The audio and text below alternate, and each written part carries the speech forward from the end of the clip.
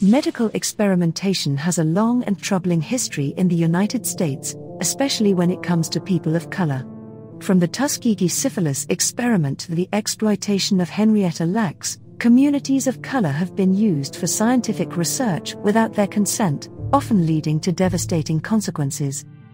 The use of vulnerable populations in scientific research has been a common practice since the inception of modern medicine. However, it is the discriminatory practices and unethical behavior that sets apart the examples of medical experimentation involving people of color.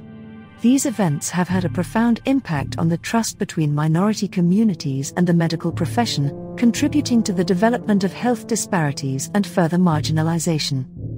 One of the most infamous examples of medical experimentation on African Americans is the Tuskegee syphilis experiment. In 1932, the U.S. Public Health Service launched a study in which it wrongly told 399 black men with syphilis that they were receiving free health care.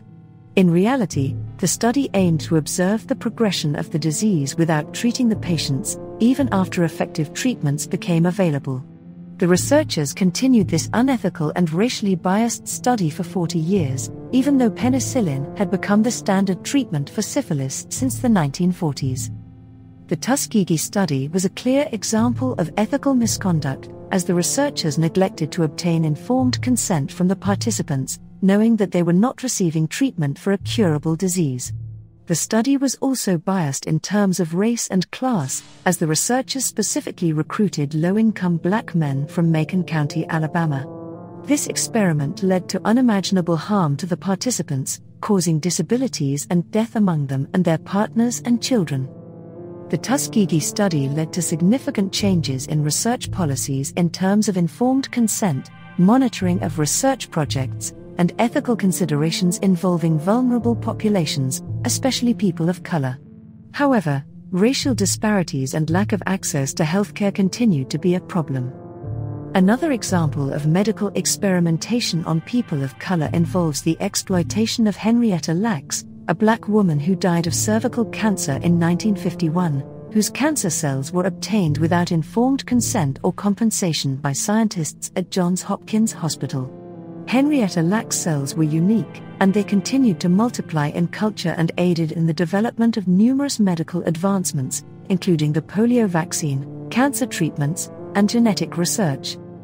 Despite the significant contribution of her cells to medical research, her family was unaware of it and did not receive any benefits from the commercialization of her unique cells.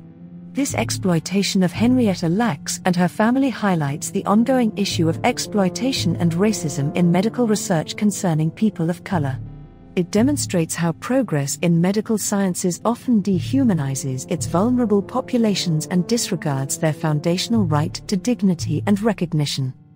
Medical experimentation can further reflect a broad spectrum of medical racism that includes both blatant disregard for informed consent, ethical obligations, and more insidious methods of testing and research by racially based beliefs or racial hygiene programs that discriminate against people of different races or ethnicities' bodily autonomy.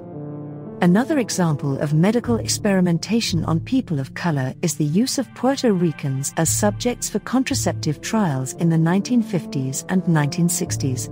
Women in Puerto Rican communities did not always receive informed consent, and they also faced language barriers and limited access to medical care because of their marginalized status within the U.S. This exploitation of Puerto Ricans in scientific research mirrors the obliviousness with which subjects of medical research often treated outside of mainstream cultures and populations.